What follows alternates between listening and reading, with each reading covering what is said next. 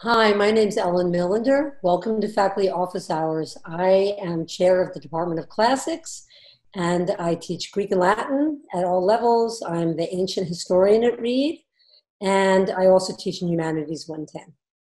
Hi, I'm John Rourke. I teach in the economics department. I have been here now 10 years, I think. Um, and I teach primarily the theory classes in econ, but I also do game theory, and I'm a tax economist is what I study. Classics at Reed has two tracks. So the traditional track is called Greek and Latin. And the way that track works for the major, you take 3 years of one language, ancient Greek or ancient Latin, and then you take 1 year of the other language. Usually our students do more than that. You also have to do two other courses in the department within archaeology or ancient history. And in addition to that, we have a junior qual. We can talk about that at some point if you have questions about the qual. Every department has what we call a qualifying exam. In classics, it is literally writing a long research paper, about 20 pages in length, for a course in your junior year, which we believe then sets you up for the senior thesis. And then a number of years ago, we hired an archaeologist. We're very happy about that. And we started a new line in classics, which is called HAM, not ham. I always joke it's HAM. It's the History and Archaeology of the Ancient Mediterranean. And that involves students taking at least 2 years in one language in classics, and then taking an array of courses in classics and in allied departments. So archaeology, history, allied departments, art history, anthropology, religion, history, etc.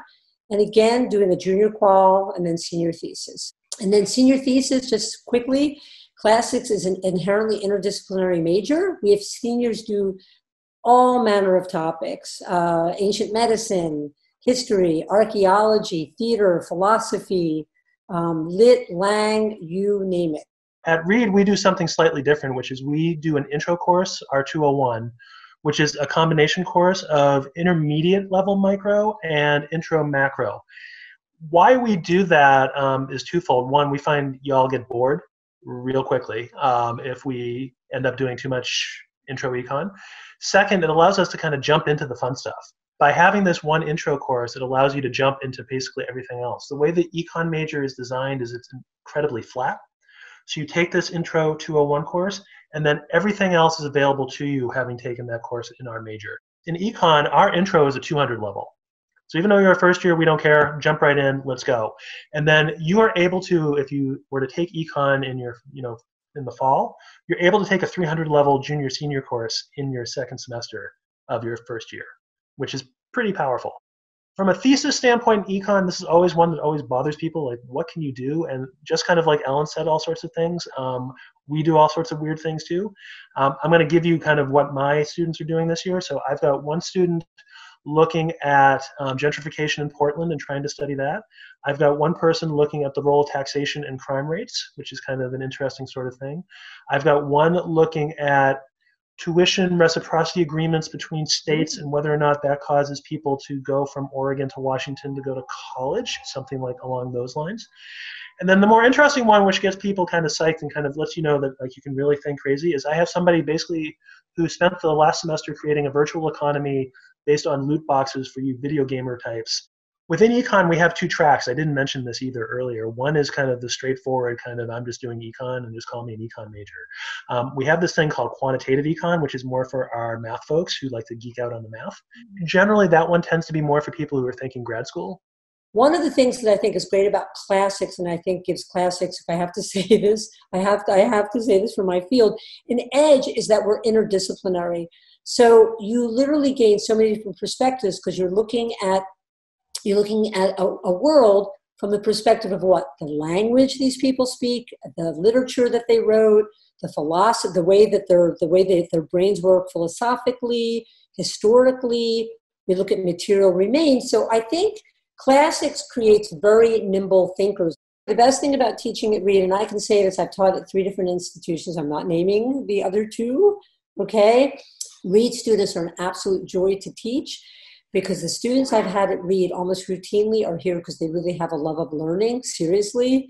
So students are really academically engaged, remarkably supportive of each other. And what really amazes me, it's not the capacity to do a lot of work. That's not, to me, the issue. It's the engagement that students have. And if I can just give one example, and John will realize what a crazy department I have. So the first year, a long time ago now, when I was first chair of my department, and I was so proud of myself for putting our schedule together, and like an idiot, I double scheduled myself. So I literally scheduled two of my classes where there was a 10-minute overlap. And I'm embarrassed. So what did I do? I had to start my earlier class at 8:30 in the morning. And I know you're all going, oh my God, but 8:30 in the morning at college is like death, okay? And this is an advanced Greek class on the historian named Herodotus. And I thought this is going to be a nightmare. And honest to God, it was probably one of the best classes I've ever taught. Just to give you, I'm sitting in my office, and the classroom was right down the hall, and I hear three of the students running down the hall going, that was the coolest article I have ever read. This is at 8:20 in the morning, okay? There's no way I would have ever experienced that anywhere. And that's why at Reed, even teaching remotely, I am still absolutely loving it because I love my students. And I guess for me, what I would say is Reed allows me to do two things. It allows me to geek out and be okay, and that it's cool to be okay, interested in my academics. Some other places you're going to have to hide that because you have to hide it behind the baseball team or other sorts of things or whatever. And I feel I can just be out front and dorky at times what I want. And so I'm a tax economist. I can dork out about changes to the tax code. When we did the tax reform last year, like I was teaching, like that was fun. I could teach it. The other thing is that the students let me experiment with things in the classroom, and I can try all sorts of weird things, and we'll see if it works or not. So I teach game theory. Game theory is all about strategy. So I took a chance the first year I taught this course, and I was like, I'm going to board game in the middle of my class. So I just bring board gaming in, and so now it's morphed into this thing where we board game once a week. And the idea is that when you play board games, you're doing strategy against other players. It's very strategic in that sort of way, and it's a very sort of way of taking the mathematical sort of stuff that we're doing in class and putting it into something practical and tangible and kind of ways that we can do this. And what I do over time is I make the games more and more complicated. So you start from like a tic-tac-toe sort of level, and we move up into something a lot more complicated. And by the end, the students are able to try to figure out 2 steps ahead, 3 steps ahead, 4 steps ahead, and they're doing it all in the gaming sort of thing. And then when we talk about how you do it in the modeling, they're like, oh, this is like this, and it kind of made everything come together. I would never in a million years take that chance anywhere else, because it is really a risk. If it blows up in my face, it's like, well, maybe it will. But at Reed, it didn't. But I also knew that if it did blow up in my face, the students, A, would tell me that it blew up in my face. B, we'd have a conversation of what were you trying to accomplish with this? And C, why don't you try this? And let's see if this works. And occasionally you're going to be like, I really want to learn X. And I know nothing about X. All right, let's figure it out. And so we tear up the syllabus and we decide we're going to figure out X because half the students want to do X. Like right now, I'm going to have to figure out how to talk about COVID and how to teach about that. And what does it mean to have a depression in the middle of, like, what does this all mean? Like econ's changing right in front of me. Mm-hmm. So I have to adjust because the students want to do that. And I don't know exactly how to do that yet. And the students are okay with that as long as we're kind of figuring it out together.